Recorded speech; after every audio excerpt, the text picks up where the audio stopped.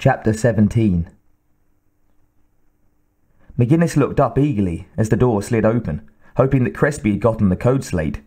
He'd been gone longer than she thought he'd be, and she was starting to feel anxious, a dull ache of worry low in her gut. He stood in the door then, and she spoke quickly, relieved to see him. "Did you get it, sir?" She trailed off. He'd been in some kind of fight. His clothes were ripped in places. His grim face was bleeding. She opened her mouth to ask, to see if he was all right. He stalked across the room, right at her, and she saw at the last second that he didn't mean to stop. Crespi grabbed at her shoulders, her clothes, and dug his fingers into her flesh, hard. "No! What are you doing?" His hands went to her throat. He pushed her back, slammed her body up against the wall. What the hell happened down there? He was furious, his voice low and dripping with hatred.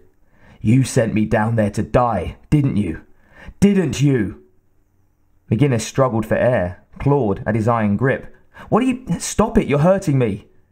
His dark eyes were almost black with anger. "I'll hurt you, all right. I'll hurt you." His grip tightened, and dark shadows began to swim across her vision. She could barely speak now, her words choked and raspy. No, I didn't. Killing me." He suddenly let her go, and she fell to the floor, choking for air. His words seemed distant, far away. "You set me up, McGinnis, you worthless traitor. I should kill you."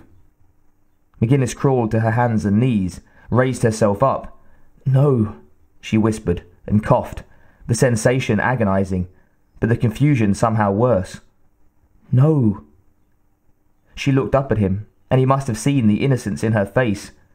He still glowered down at her, angrier than she'd ever seen a grown man, but he stopped shouting. "I ought to shoot you on the spot. A fucking drone attacked me." McGinnis felt shock, disbelief. He thought she had. "No," she whispered, and the truth was suddenly a bright flash in her mind, the only answer. "It was Church. Had to be Church." "You said he was asleep," he scowled. She shook her head, helpless in her own dark astonishment. "I don't know. Maybe before." Wait. A sudden frantic hope. "Did you get the slate? Let me have it. I'll prove I'm right." She stood up, the pain in her throat subsiding to a dull, pulsing ache. She held out her hand, waited, afraid he might attack her again. Or worse, that he wouldn't believe her. His frown deepened, and she could see him try to sort it out, to decide. Uncertainty played across his bloodied features, a strange expression on his normally intense and focused face. But he dug into a front pocket and produced the slate. She reached for it, but he gripped it tightly, stared into her eyes, his own cold and hard. "You get one chance to show me." "I will. I swear I will." He let go of the code slate, and she felt a rush of cool relief. She could prove it, had no choice now but to unmask the facts. She turned for the door, eager to show him. "Come on, let's get to K-Lab right now. Church will be notified about the attack, and he'll come looking for us." Right now, that sounded a fuck of a lot scarier than any alien drone. If Church was that desperate to unleash one of his creatures, there was no telling what he'd do when he found out that Crespi was still alive. Crespi paused to grab his weapon, eyes unreadable now, and then they were out into the corridor, hurrying to the lowest level of the station. She wished vainly that she'd thought to bring her own weapon, but there was no time, and Crespi didn't look like he'd be willing to wait. She held the slate tightly, afraid she'd lose it somehow as they jogged through the twisting corridors and into the lift that would take them to the secret lab. This was her only chance. If she was wrong, there'd be hell to pay. Crespi followed McGinnis through the still dim passageways, his body aching with a pain he hadn't known in years and years. He was torn, uncertain, and he hated that even more than the physical suffering.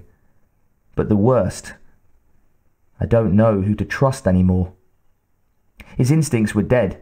He couldn't find his gut center, the tiny voice that had always told him which path to take. He couldn't trust himself. He was too tired and too hurt to find his own way through this. He'd believed in her, and he had been wrong, hadn't he?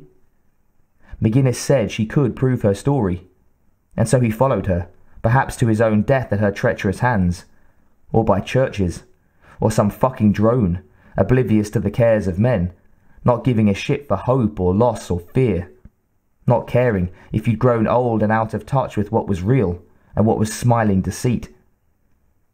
And would that be so bad, Crespi? You've been living on borrowed time ever since that rock near Solano's moon, and you know it. Suddenly it all came together. The memories, the nagging anxiety he'd felt from the moment out of deep sleep. He did know it, and had known deep down all along, no matter how he tried to bury the truth beneath his work. Since he'd come here, it had all resurfaced, haunting him at every turn, refusing to be pushed away any longer. He'd made a career far away from that horrible morning, had let the fear fester in the darkness of his deepest heart, that he didn't deserve to be the only one left, and that someday there would be a price to pay for it. Except here it was, finally. And the funny thing was, after avoiding it for so long, right now it didn't seem so scary after all. If there was a price to pay, now was as good as time as any. And maybe, when it was your time to go, you just went.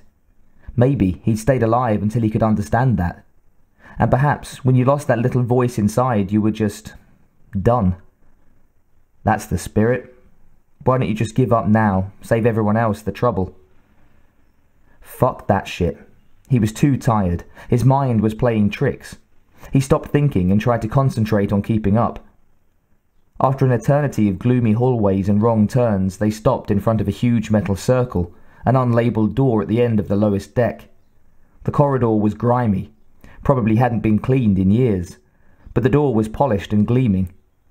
There were no handles, no bioscan, no guard. It looked solidly impenetrable. Only a small slot to one side. A slate plug. McGinnis fumbled with the code slate, echoed his own thoughts aloud. This is absolutely impassable without a key code, which we've got right here. He could see the finger-shaped bruises on her neck, and wondered if he should feel guilty, if she was innocent. He just didn't know. Maybe that's the price, Doctor. Maybe payment time has come. He had a sudden urge to shoot himself in the head, just to stop his brain from taunting him any longer. He laughed, a short bark of humorless sound. Wouldn't that take the prize? He'd slayed the mighty dragon with a can of hairspray, just to off himself in a fit of existential angst. McGinnis looked at him nervously, but he shook his head and motioned for her to go on. Hold on, not much longer. She inserted the slate, frowned, punched a button. The door sighed open, swinging outward, revealing another door just inside. She repeated the process.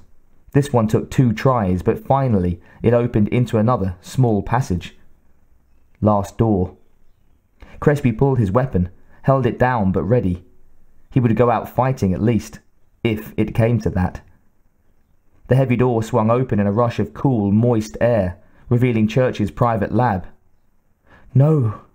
McGinnis breathed the word that seemed to sum up the horrible impossibility of the place. Crespi stepped forward, his weapon forgotten for the moment. Everything forgotten. At last, the truth was painfully apparent.